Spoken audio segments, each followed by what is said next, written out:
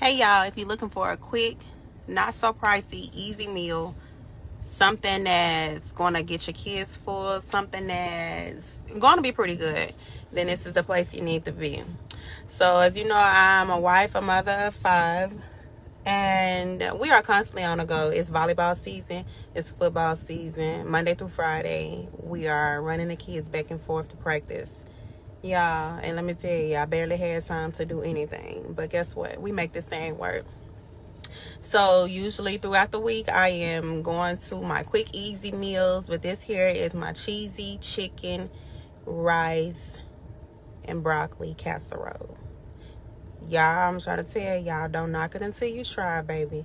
It may sound like blah. It may sound like, but don't knock it till you try it. I'm trying to tell you, it's really, really good.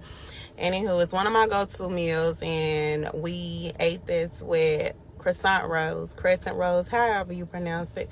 But yeah, so if you look at the beginning of the video, all of the ingredients are on there, and this is just one of the many casseroles that the kids like to eat. So yeah, if you have any questions, just hit me up and I'll get back to you. Thanks.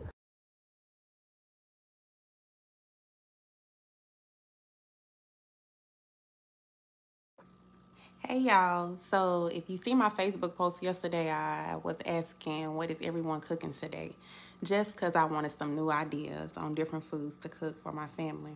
And so today I decided, I was like, you know what, I'm gonna go down that list of everything that everyone listed, and that's what we're gonna eat for the remainder of the week and next week.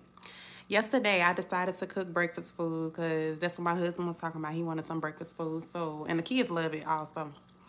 So we ate breakfast food yesterday. Today we're gonna eat some taco soup. Something simple, something easy, and of course it's cost efficient.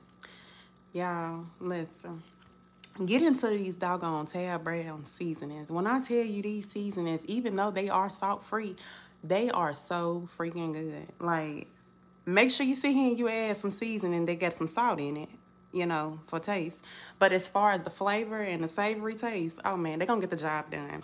So instead of me just emptying my cans of ingredients into the crock pot, because that's what I did with my meat.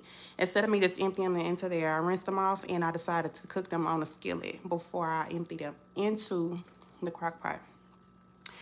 Once everything is done and it's cooked down, I don't cook it completely, but once everything is done, add everything to the crock pot. And this soup was a little bit dry at first, so I had to add me some beef broth, y'all.